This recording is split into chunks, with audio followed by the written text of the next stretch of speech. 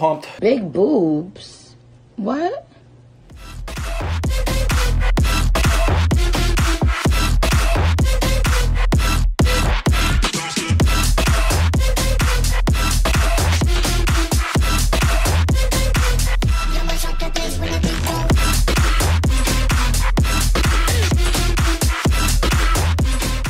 How's it going, guys? Alex Eubank here, coming at you with a chest video. So I've already had a previous video on how to get a bigger chest, but I've been getting a lot more requests again on it. So it's gonna be my little chest workout. It's really a push day, so it's kind of the exercise I like to do. I'll include some tips that I like to do for my chest days to get a bigger, chest. So I just got back from my MRI, and it was kind of weird. It was really loud. It was better than I thought it was gonna be. I thought I wasn't gonna do good with it.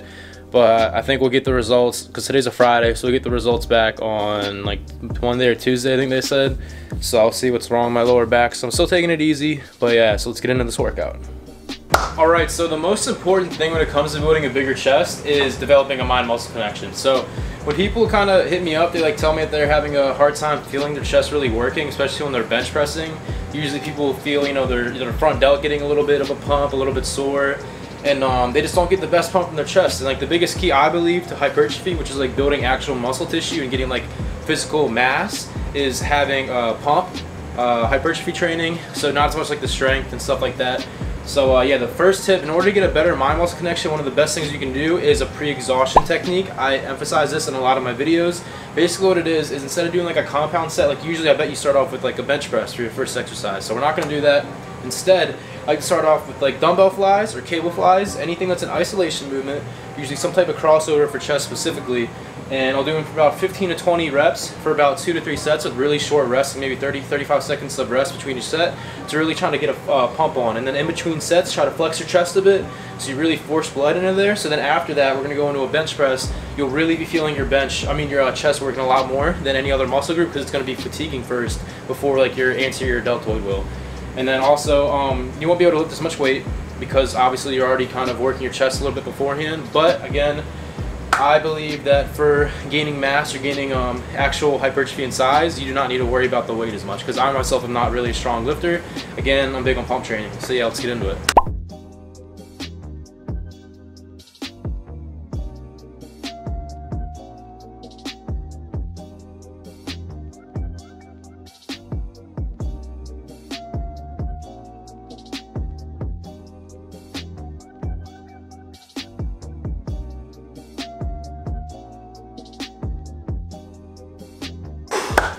Alright, so I did 3 sets on that, 15 to 20 reps, flexing between sets, short rest time. So I already got a pump. I could tell in my last set, I could really feel myself when I contracted my chest. So really got that mind-muscle connection going now. So now we're going to go to flat bench. And the point of this is, people always say, you have to lift heavy because it recruits the most amount of muscle fibers.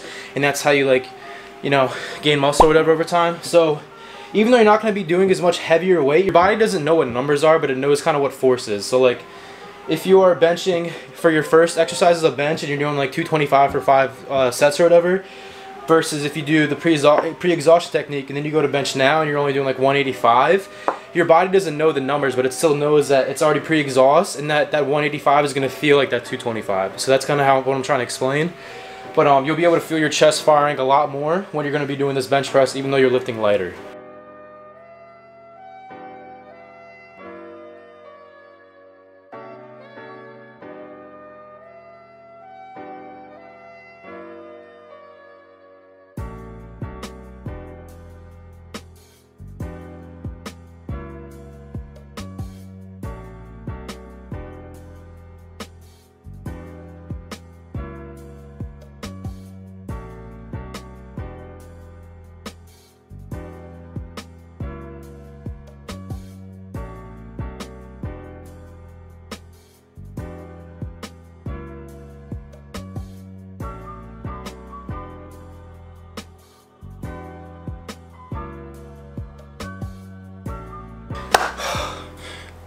Oh, I'm pumped.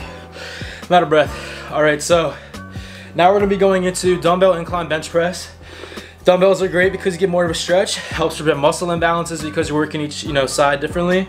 And incline because a lot of people neglect the upper chest. So if you really want to get that kind of that shelf pop out like Arnold got, and a lot of the older classic bodybuilders got. So yeah, incline. I'm out of breath, I'm sorry. Really work on that upper chest because it's going to fill out your chest. If you have a bencher's chest, like a flat bench, it's going to be full in the lower side. But if you want to get that upper part, it'll kind of blend into your front deltoid. You just have a better size and you work your upper chest more. So yeah, upper chest key. So let's get into it.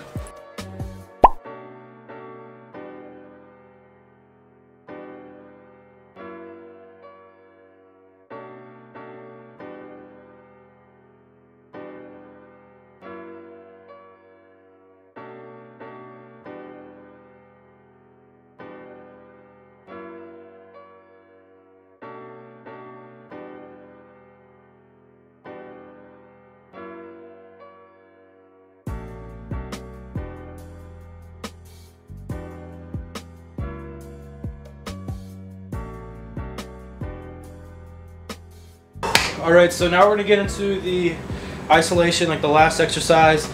So it's gonna be this cable fly variation where we go down, mid, up. We keep going back and forth to hit all areas of the chest. And then we're gonna superset it with some dips.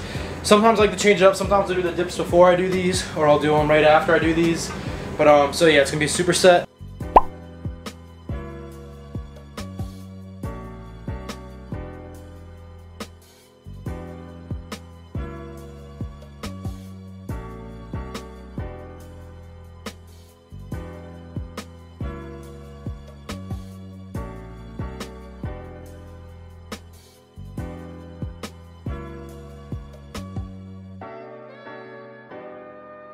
I'm out of breath. But yeah, that's it for today's video. How to get a bigger chest, really good chest workout. Hope you guys liked it. Please like if you did, subscribe if you haven't already. I post a lot of stuff like this. Probably my next video would be like a full day eating so you guys can see what I'm eating. I've been losing a little bit of fat, getting a little bit leaner. But yeah, I know gyms are gonna start opening up soon. So, you know, I'm gonna start posting more of these workout videos again. Again, if you haven't already, on my Instagram, in my highlights, I have a 8-week workout program. So once the gyms open up, you can hop on that. I've gotten really good results from people telling me they've been gaining a lot of good muscle during it. So definitely look at that. My Instagram is Alex_Eubank15. But yeah, that's it for today's video, guys. Stay safe for the rest of quarantine, and I'll see you guys in the next one.